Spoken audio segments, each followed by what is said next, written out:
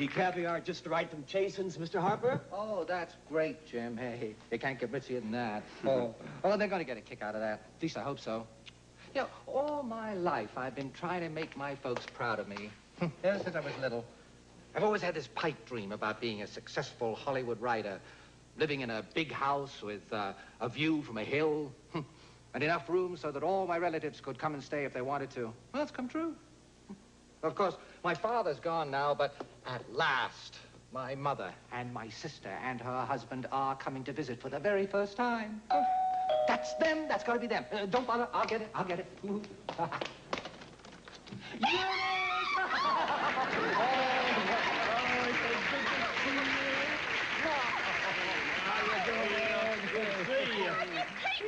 We're here in Hollywood. Yeah, boy, this is some hill you got here, Phil. My goodness, yes. I don't see how you can go up and down that thing every single day. Hey, where's Mama? Oh, she's out in the car. She'll be in a minute. Oh, well, I'll go help her. Phillip, don't interfere with this. I know how to handle Mama.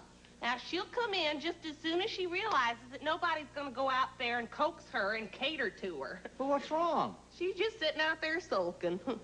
Oh, isn't this luscious? Once you get up that hill...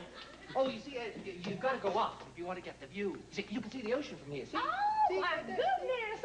Boy, I'd sure hate to have to go to the store and forget something and go all the way back. Ed is forever doing that. You know, I tell him that he'd lose his head if it wasn't tacked on. Oh. Yeah, I'm a nut.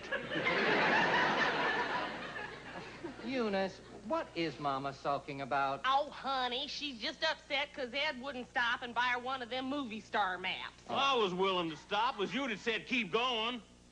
Could we sit down, do you suppose? Oh, yeah, sure. Right here. Look at this. Genuine imitation leather. Real comfortable here, Phil. I'm just making myself comfortable. How long am I supposed to sit out there in that car like a bag of dirty laundry? Mama. I told you she'd be in. Phillip, Oh, darling it's so good to see. Let me look at you. Is that a new dress? Are you kidding? You think I'm gonna wear a new dress and get it all wrinkled and sweaty driving clear across the country? It's the same old tacky dress I've had since the year one. I want to stop and change into a fresh one, but no, we can't stop and change. We can't stop and pick up a map of the movie stars' homes. We can't stop for nothing. I could have had a spasm, been rolling around on the floor of the car. These two wouldn't stop. Well, Mom, the important thing is that you are here. Now, you just sit right down there and you relax. There's champagne and there's caviar, so you just dig right in, huh? Oh, no, thank you. The only thing I want right now is an Alka-Seltzer. I've had gas for 3 days from eating at this recent truck stop. Is this your movie script, Phillip? Yes, it is. Could I look at it? Oh, sure. Oh, thank you. It's a love story. Oh. It deals with the tangled lives of Queen Elizabeth and the Earl of Essex. You know what I admire the most about that Francis Ford Coppola? No, what? I admire the way he's so loyal to his family. You know what he did? Why, he put his very own sister into that movie, The Godfather. Do you remember those expression lessons I used to take back home when we was kids from Miss Pewterball? Those expression lessons was a waste of good money.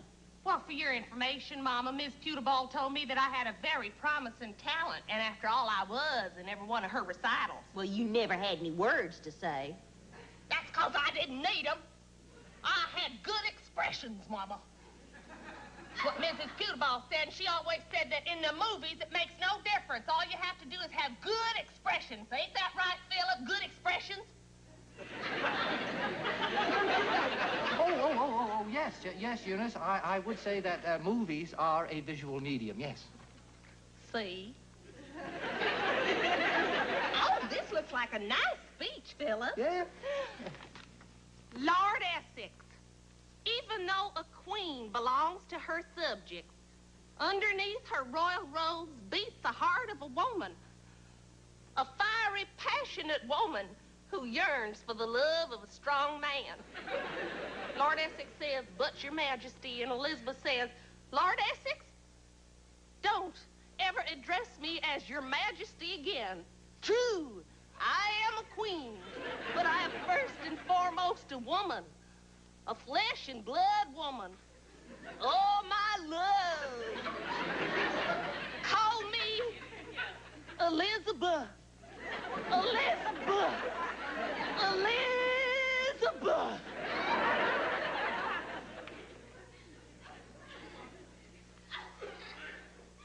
I felt that. You mind if I make a suggestion, Phil? Oh, no. Go right ahead, Ed. Well, I'm no writer, but I think that thing needs pepping up a little bit. You know, like in the Three Stooges movie. Did you see that one the other night on Channel 12, 5 o'clock? Oh, yes, I will. I will try and squeeze something like that in, Ed. I will. Oh, good stuff. Good stuff. Cracks me up. Memories like the corners of my mind. Misty watercolored memories of the way we were.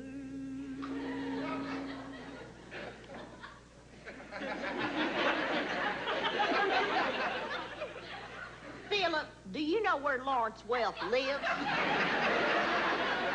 I'd love to maybe just drive by his house, catch him mowing his lawn or something. No, Mama, I don't, but I will. I will try to find out. I will. I told you to stop and get me movie star, Mabby. No, nobody listens to me. Mama, don't put that record on again. I'm having a nice talk with Phillip. And will you please get off of Phillip's back and quit hinting that he flushed his whole career down the drain by putting a no talent like you in his movie? I am not hinting at anything of the sort. And I'd be very grateful if you'd quit belittling me, Mama, every time I open my mouth. I don't know much about the acting end of the business, Eunice. You see, I'm a writer. We know you're a writer, Phillip. We know you're a writer. That's all you ever do is talk about your writing. And you throw it up in our faces all the time with your writing statues. Boy, you never got belittled, did you? Even when we was kids, you'd come home from school and Phillip would read one of them poems he'd written in English class that nobody could make head or tail out of, and everybody'd go, ooh and ah! And Daddy'd go out and buy him 2 Eskimo pies. But the minute I come home from Miss Pewterball's expression class and try to show off some of my expressions to the family, that room would clear, wouldn't it? Like rats from a sinking ship.